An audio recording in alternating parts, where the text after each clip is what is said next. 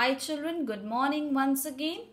I hope that you are fine and taking good care of you and your family members. So let us start with our online classes.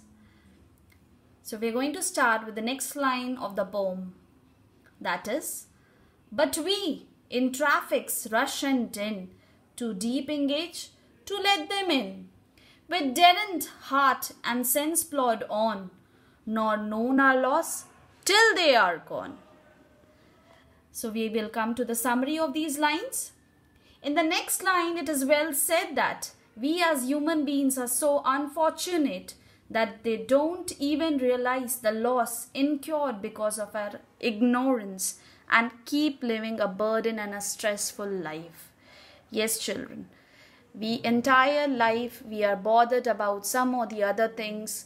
We don't even value the beauty, the nature around us.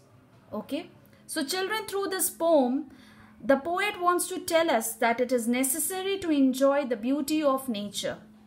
The poem teaches us many good things from our surrounding instead of staying preoccupied with our day-to-day lives.